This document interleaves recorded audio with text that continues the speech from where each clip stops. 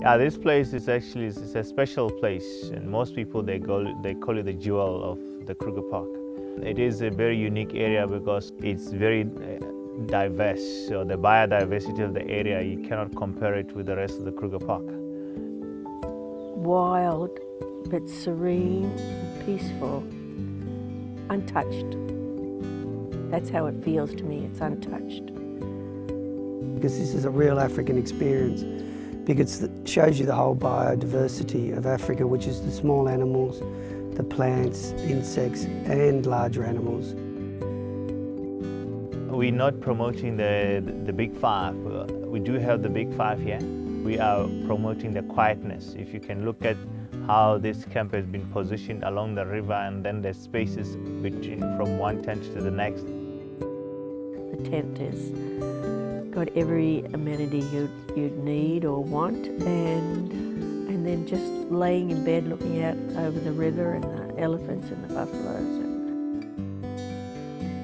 If you look west of this river, the Luvuvu River, there's some beautiful gorges like Lena Gorge is so special.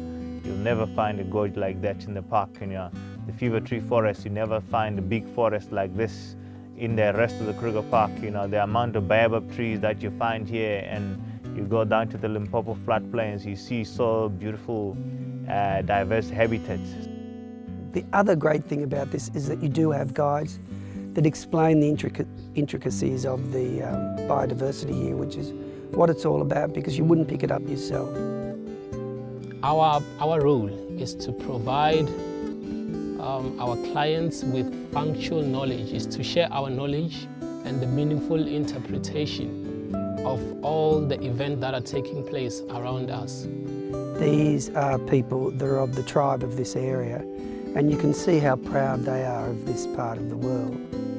Obviously, the way to protect these lands is to empower the people that originally had these lands, and that's happening, which is really nice to see.